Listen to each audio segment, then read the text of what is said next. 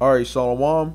First off, I want to give all praises, honor, and glory to Yahweh, Bahashem, Yahweh Shah.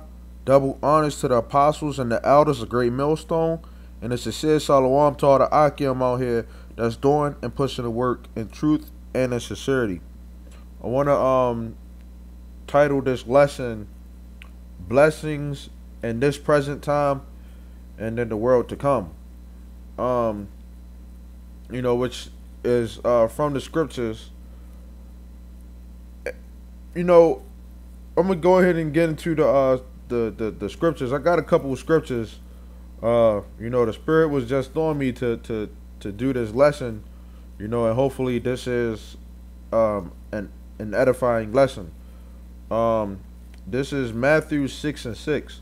It says, "But when thou when thou prayest, enter into thy closet, and when thou hast shut thy door, pray to thy Father which is in secret, and thy Father which seeth in secret shall reward thee openly." Okay, so first off, this scripture it says pray. You know, every brother should be praying, and sister. Um, when you do the will of the Heavenly Father, the Father he blesses you. Okay. Um, this is Psalms 34 and 15. It says, "The eyes of the Lord are upon the righteous, and His ears are open unto their cry." Okay, so it's a blessing. Okay, right now that if by us doing what the Lord said to do, that the Lord even looks at us in the light that He does. The fact that the Lord hears our prayers. Because the Lord doesn't hear everybody's prayer, and us brothers, the people of the Lord, the hopeful elect. We go through hell every time, all the time. You know, we're in this messed up world, these messed up bodies. And we have that hope in Yahweh Shem Yahweh Shah. That we are can continue to do His work. So brothers might go through something, might go through some hell, and the Lord, will reward you openly. And when you see, when the Lord rewards you, when the Lord blesses you, those blessings when you get them. Like there's no second guessing it, because most times it's a situation where you might get caught up in a jam, and then you don't know how the hell you got up out of that jam. And us, we know where it comes from. We know that the Lord is on our side. So openly, which you can go into the word openly, it's the same way where you do something for your father. Okay, your earthly father, which our father is, our heavenly Father. The Lord, he rewards you just the same way as the your earthly father would. Okay, and that's a blessing. To be in this truth. Okay, it's Psalm 68 and 19. It says, "Blessed be the Lord, who daily loads us with benefits, even the God of our salvation."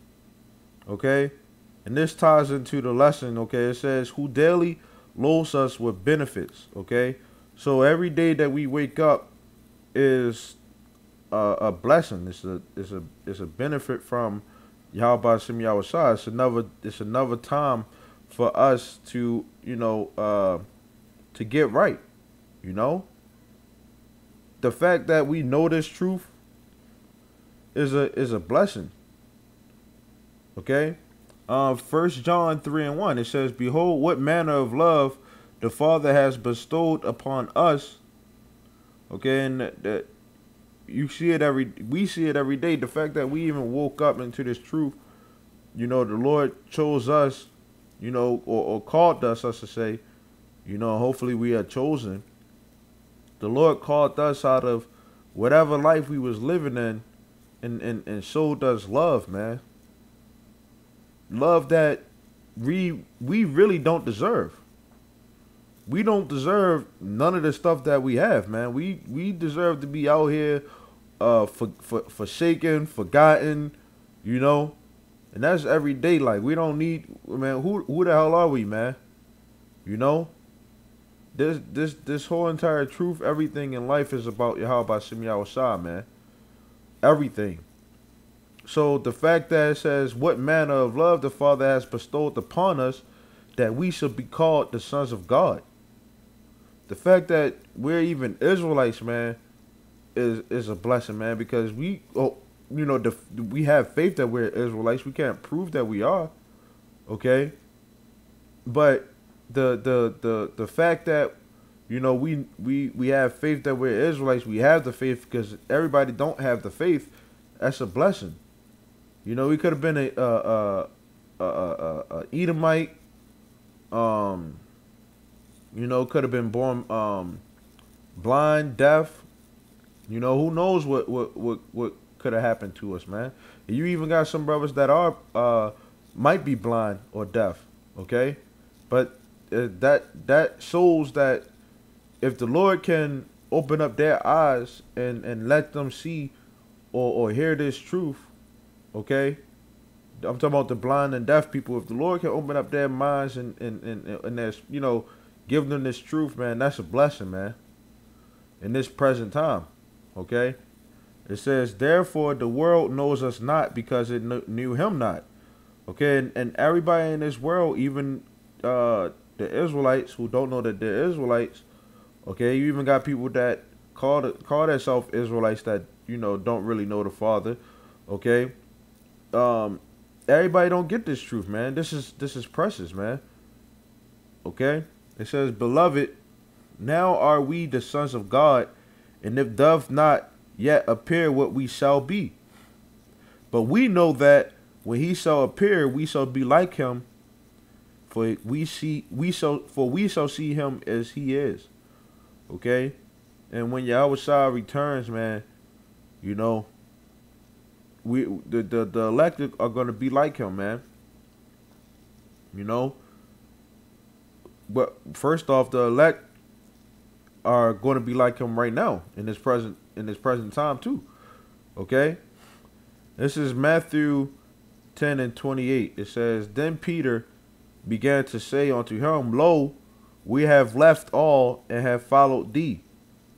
And Yahweh answered and said, Verily I say unto you, there is no man that has left house or brethren or sisters or father or mother or wife or children or lands for my sake and the gospel's, but he shall receive 100-fold now in this time." Okay, so the people that that have left their houses, brothers, sisters, father, whatever you lost, man, the Lord is able to reward you with that 100 times, man. More in this time, in this society. As wicked as America is, the Lord is able to give you something, to sustain you in His truth, to help you endure. Okay, and it don't just have to be, carnal things, because all of these things are things that can be replaced, as the scriptures say. You can receive that plus more. Okay, there's nothing that we have over here on this side that we can't receive more. But the fact that we even have anything right now is a blessing. But the Lord is able to give us that even more, and the Lord will give us that. When that time comes. Okay, it says, but he shall receive 100-fold now in this time, right? This present day, okay?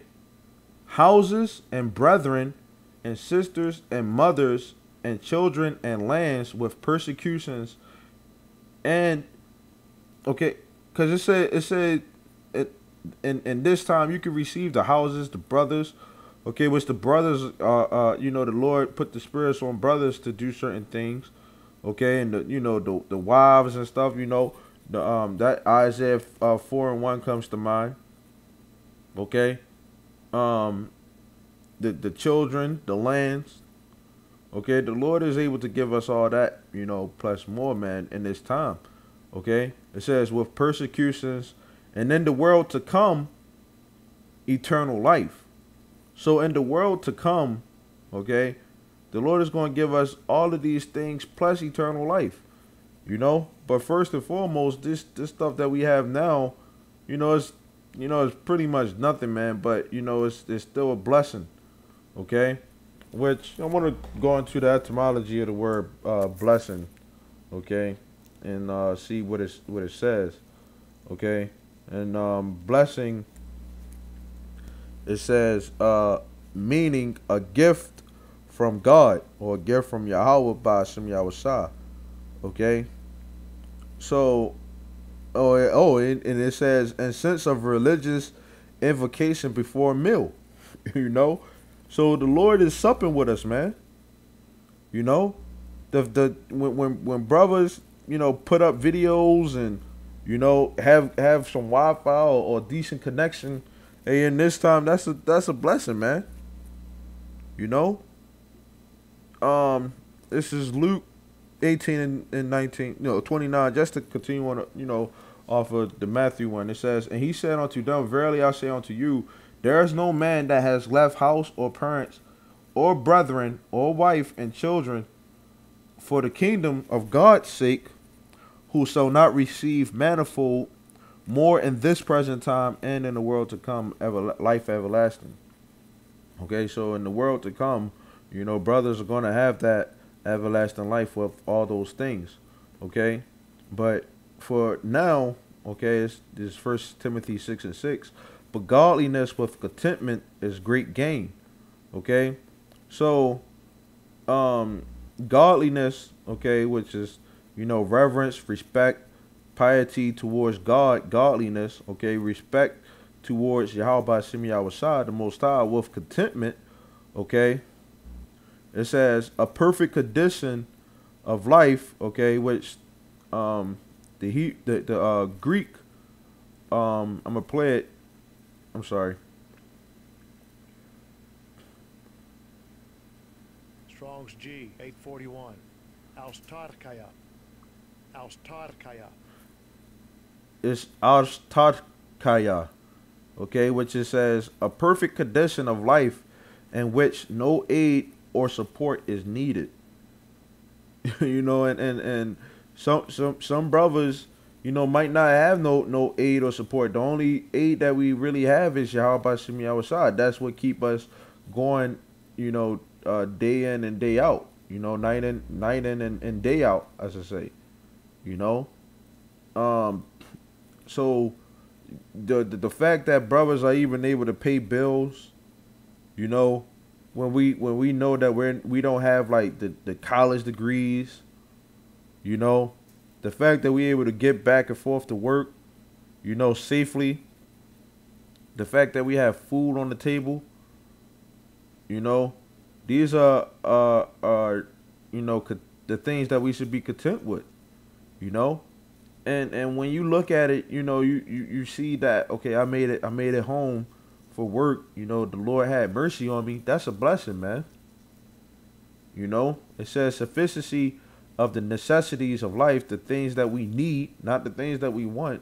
A mind contented with its lot, contentment, and being in this truth, the position that brothers may have in this truth, man. Whatever we have, whether you're a reader, you're a sign holder, you're a speaker, whatever, or you're a help, whatever brothers have, man, we should be happy with it. Because, man, it's not, this truth ain't about us, man. It ain't about, I'm the top speaker or any of that stuff, man. You know? This is about, reaching the elect and hopefully being a part of the elect and getting out of here. You know? This is about Yahweh Shem Yahweh and doing what he said. Okay? And being content with that.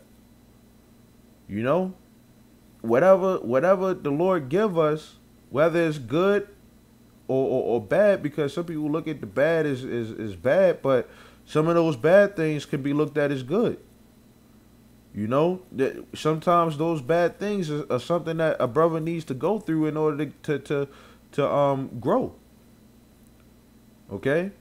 So the things that we have, whatever our lot is, man, whether it's a woman that we have, whether it's not having a woman, you know, getting out of a sticky situation, whatever our lot is in this truth, man, those things are something that we should be content with when it comes down to our respect and reverence to Yahweh Shem Yahweh.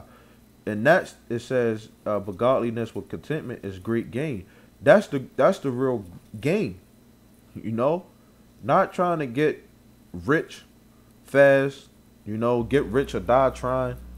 That's not what this life is about, man. As many people will try to make it out to be. Okay, this is 2 Corinthians 6:9. It says, as unknown and yet well known. The fact that brothers or the world may not know us personally, but they know who we getting out this world about who who Yahweh Shem Yahweh is. They know that we're Israelites. They know that we're the chosen people. It says, is dying, and behold, we live.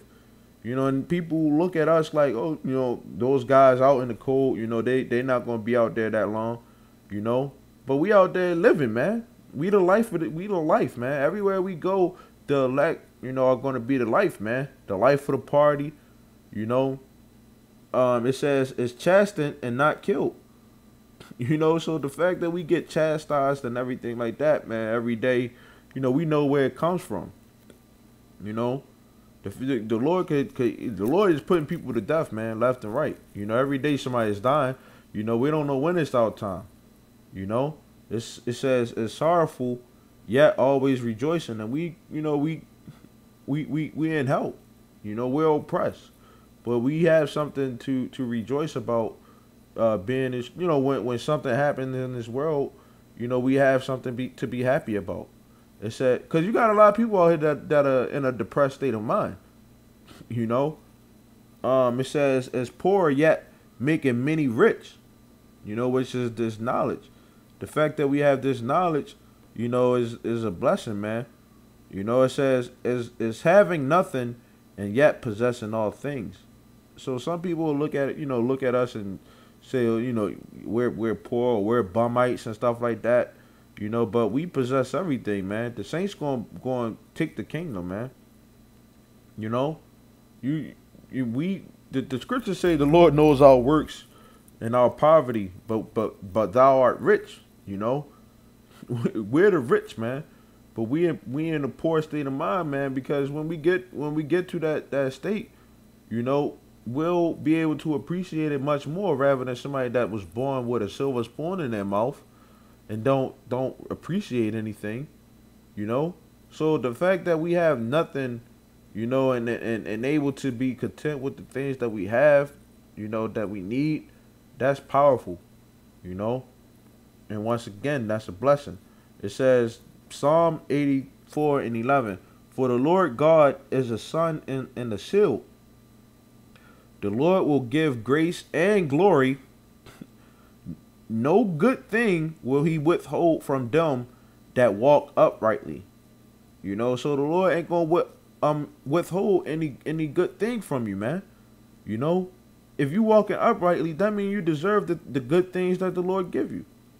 You don't let nobody take that away from you. A man that has his heart towards Yahweh Shem Yahweh, man, the Lord is going to reward you. Okay? This is Proverbs 16:16. How much better is it to get wisdom than gold, and to get understanding rather to be chosen than silver. So the things that we get as far as the knowledge, wisdom, and understanding. Hey man, I always pray that the Lord looks at when He looks down, He sees a servant. You know that the Lord continue to bless me with knowledge, wisdom, and understanding. You know, and really only to just please Yahweh Shemi Yahushua. That should be something that a man of the Lord really prays for. The same way how King Solomon prayed. Just the fact that hey, we in this truth, and whatever you need from me, man, Lord, I'll do. If it's in your will, you know, that's what the Lord respects, man. You know, the being humble, being meek, is the scripture say, and what don't expect nothing. You just if something bad comes your way, oh, you take it, and you grow from off of it, and you get that wisdom. If something good comes your way, you still take it, because the Lord is rewarding you. This is Matthew 13:44. Again, the kingdom of heaven is like unto a treasure hid in the field, that the which, when a man has found, he hides, and for joy thereof goes and sell all that he has and buys that field. Again, the kingdom of heaven is like unto a merchant man seeking goodly pearls, who, when he has found one pearl of great price, went and sold all that he had and bought it. So the fact that we have the knowledge of the kingdom of heaven, this is greater than anything that we ever been through. Anything that we ever been seeking. The fact that we have this right now is beautiful. Let me get the rest of these scriptures out. I'm not trying to make it a long, drawn out, lesson. But hey, the Spirit was on me, like I said, to do this lesson. This is Philippians 3:8. It says, "Yeah, doubtless, and I count all things but loss for the excellency of the knowledge of Yahweh Shah Hamashiach, my Lord." So everything that we have, man, or had in this life, those things are should be counted for loss for this knowledge.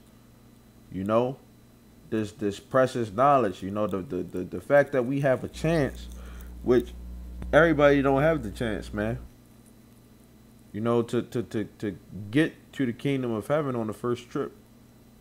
It says, "For whom I have suffered the loss of all things, and do count them but dung, that I may win Yahweh Shah." And those who win Yahweh Shah, that's the blessing, man. That's the real blessing. The fact that brothers put the Lord first and did what the Lord said, and the Lord is rewarding them and keeping them afloat. And then when the Lord comes back and He, saves brothers with that salvation that, is so far beyond what everybody in this world is looking for, that's gonna blow a lot of people's minds, man. This is Romans 5:3. It says, "And not only so, but we glory in tribulations also, knowing that tribulation works patience." So the bad things that we go through, whatever comes our way, those things work patience. And that patience is extremely important. It says, and patience, experience, gaining experience, having some years in this thing and going through things. That experience, somebody get over on you once, and you know not to let that person get over on you again. That's important. So you don't be a dummy or a fool. That goes into the knowledge, wisdom, and understanding. Okay. It says, "and experience hope." You see, you might go through bad things, you know how to get through it. You know, and those you might see like, okay, you know, somebody keep on getting over on me, or you know, like my woman ain't doing right by me, and you know, our hope is that, you know, in the kingdom, you know, our people would be in their right minds. You know, that we won't have to go through this stuff anymore. You know, that we'll get away from this hell that we're in. It says, and hope makes not ashamed, because the love of Yahweh Bashem Yahushua is shed abroad in our hearts by the Holy Ghost, which is given unto us. You know, and no, everybody don't have that spirit, you know, to be set apart from this world. Okay? Isaiah 26:20. Come, my people, enter thou into thy chambers, and shut thy doors about thee. Hide thyself, as it were, for a little moment, until the indignation be overpassed. Okay? And, you know, when this place gets shut down, you know, martial law, the famine, you know, RFID chip, the diseases that's gonna come, all type of hell that's about to break through in this society. Okay, the elect gonna be waiting on Yahweh Shem Yahushua. Okay, and the Lord is gonna bless them. You know, in this present time.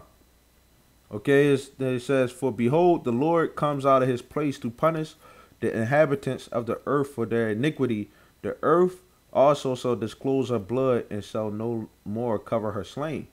Okay, so it's going to be a lot of hell out here, man. Okay, and we just hope that, you know, the Lord overpasses us, man.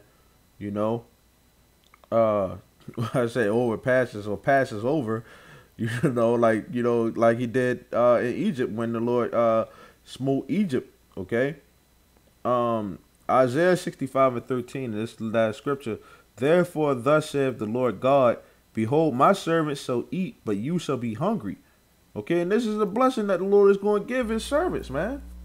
During this time, when hell breaks loose, the men that the Lord has set up to make it. Okay, the Lord is going to bless them to eat, you know, and you know, that's off of faith. We don't know how things are going to go, but we know that the Lord is gonna do it, because the Lord promised. You know, he promised that to his people. It says, behold, my servants shall drink, but you shall be thirsty. You know, we're eating right now. You know, we're drinking. You know, that we got this knowledge. You know, the Lord gave it to us. It says, behold, my servants shall rejoice, but you shall be ashamed. You know, when America starts crumbling, well, it's already crumbling.